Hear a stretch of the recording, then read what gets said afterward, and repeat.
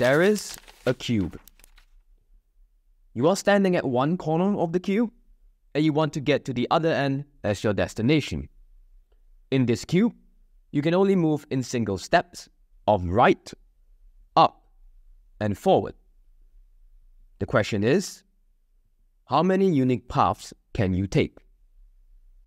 Now, after some time getting frustrated, maybe you've never seen this question before, you're nervous, you're panicking, the interviewer looks impatient, you're stuck. So you say, I'm stuck.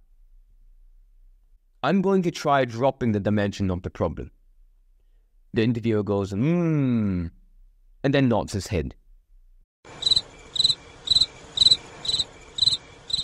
Maybe a little higher, two-dimensional perhaps.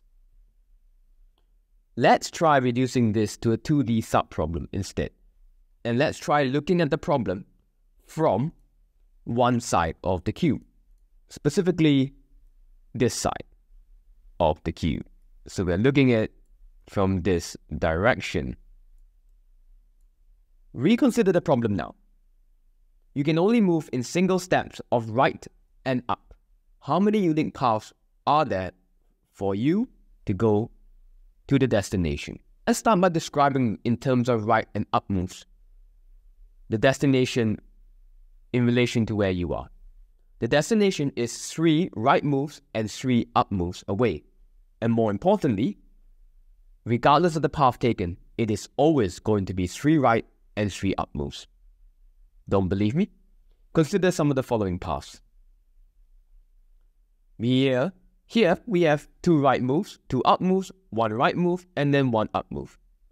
3 rights and 3 ups. How about another? 1 up move, 1 right move, 2 up moves, and then 2 right moves. Once again, 3 rights and 3 ups. Let's try one more. 3 rights followed by 3 ups. Of course, 3 rights and 3 ups. And the same repeats for all the other paths. This looks promising. So, the number of paths is therefore the number of ways to arrange 3 right and 3 up moves. Hence, 3 plus 3 factorial. 6 factorial. And why 6 factorial? Well, to arrange 6 moves, or 6 objects, or 6 options, we first have 6 options. We choose 1, then we have 5. We choose 1, then we have 4. Then we have 3, then we have 2, then we have 1. Hence, the number of paths is just the product of all the options at each step. 6 times 5 times 4 times 3 times 2 times 1. Hence, 6 factorial. And 6 factorial is equals to 720. Interviewer says, good job on trying to drop the dimension of the problem, but that's wrong. Look, I get it. Preparing for quant interviews is tiring, doing hours of practice questions. So why not take a break after this question to learn about my recent experience interviewing in London so you don't repeat any of my mistakes by following the link on the top right. Now back to the question. Why is it wrong though? Well, let's look at one path in particular. 3 rights followed by 3 ups. By taking 6 factorial, it is implied that all 6 options, each of the R and U, are unique. But are they?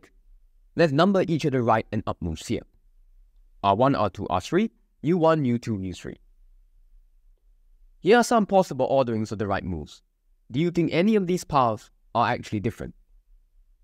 R1 followed by R2 by R3, or R1 followed by R3, then R2, or R2 followed by R1 then R3. Do they represent a path different from the one that's been drawn?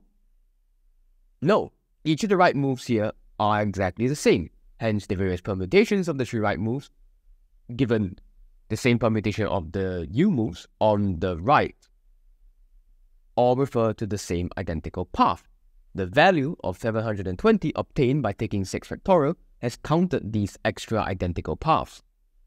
How do we account for these additional paths? For the given arrangement, assuming the up moves don't change, how many permutations of the 3 right moves do we have? Well, that would just be the number of ways to permute the 3 R's, which is just 3 factorial, which is 6. To condense these 6 paths into 1, we simply divide the number of paths by the number of ways that R can be arranged. 6 divided by 3 factorial, which is 6 divided by 6, which is equals to 1. These 6 paths refer to the same identical 1 path and are hence counted as 1. And of course, the same goes for the up moves as well, for any other arrangement of it. Going back to the sub-problem, we can see now that instead of the number of paths being the number of ways to arrange 3R and 3 up moves, the number of paths is the permutation of 6 objects where there are 2 items that each repeat 3 times. Hence, the number of paths is 6 factorial divided by 3 factorial divided by 3 factorial, which is equals to 20, giving us 20 paths.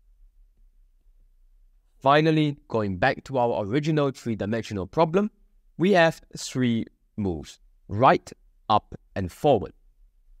Our destination is located 3 right, 3 ups, and 3 forward moves away from us. Hence, the number of paths is the permutation of 9 objects where there are 3 items that each repeat 3 times. Number of unique paths is equals to 9 factorial divided by 3 factorial divided by 3 factorial and divided by 3 factorial. Bada bing bada boom, 1680. The interviewer says good. For the next question, click the video on the right.